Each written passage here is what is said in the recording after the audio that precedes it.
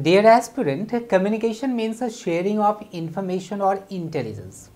We employ two mediums of communication, verbal and non-verbal. In verbal communication, we use a language that we know, and a verbal communicator has some particular qualities. A verbal communicator keeps good command over words and their uses. A verbal communicator keeps good command over the English grammar. A verbal communicator listens a lot but speaks only the essential. A verbal communicator has a sound analytical power to analyze any particular situation. A verbal communicator has potential to process his thought. If you are good at writing articles, essays, letters, editorials and the other, it means you are a good verbal communicator. It must be noted that in non-verbal communication, we use our gestures and postures. We do not use words. Now, let's discuss the kinds of letters. Broadly speaking, letters are of two types, informal letters and formal letters. Okay? An informal letter is that which is written to one's father, mother, uncle, sister, brother, friends or to those who are our dear ones. In such letters, strict formalities are not maintained. Let's get started. Friend, keep in mind a few highly important things before you switch to writing an effective informal letter. First of all, start a letter going straight downwards without leaving any space on the left margin. Okay? This is called the computer formatted letter to be submitted online in your main exam. Next, change the paragraph leaving one line space. Okay? If not, then it's okay, depending upon the interface you will get in the examination.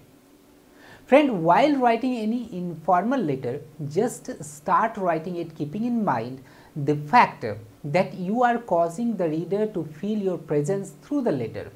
In other words, the reader should read the letter as if he or she were talking to you.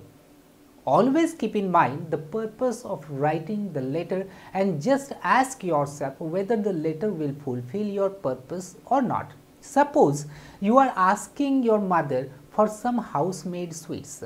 Your purpose should be more around this desire. Likewise, if you are writing a letter to your younger brother advising him to choose banking industry as a career, you have to focus on what your purpose is. You have to keep convincing your brother through your words so that he would finally follow you. Okay? Well, these are the important points to remember. Now, let's talk about different parts of an informal letter. Friend, a letter has the heading, the salutation, the body, the closing part and the signature. Please note that you should not provide a subject in your informal letter. Subject is provided in informal letters. Okay? The heading comprises address and date as you see on the screen. There are three acknowledged date patterns. Have a look. If you are going to write to your friend, sister or brother, you can write it as dear brother or sister or friend, dearest friend or sister or brother, my dear friend or brother or sister, my dearest friend or brother or sister, something like that. Well, if you are going to write to your father or mother, you can write it as my dear father, dear papa, my dear mother, dear mummy.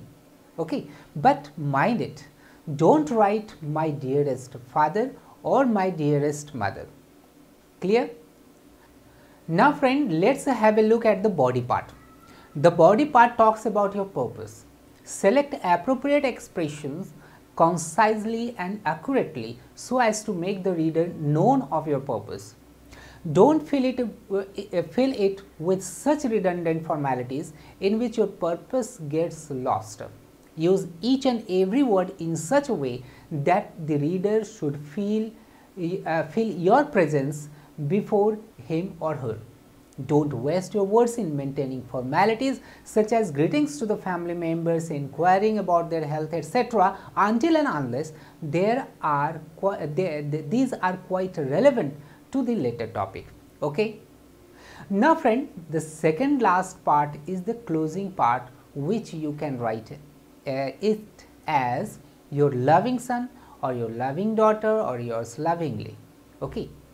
In a letter to father, mother, uncle or grandfather or mother or the other. In this way you can write. Okay. And then if you are just writing to the friend, then you can write it as your sincere friend, yours sincerely, sincerely yours, etc. With love, with best wishes are used when you are writing to your younger brother or sister. Okay. Now, the last part of an informal letter is a signature, in which you affix your signature. Okay. Friend, you can notice the informal letter format. Hope you will have absolutely no problem in writing an informal letter. Friend, you should take down some informal letter topics for the examinations of yours. The first letter topic is, your friend started a new job, so advise him to save by insurance. Okay. The next informal letter that you should try to write on is, write a letter to your cousin to congratulate her on her success in an exam with distinction. Okay. Next important informal letter is, write a letter to your friend and convince him to invest in mutual funds. And then write a letter to your friend to start his own startup. Okay.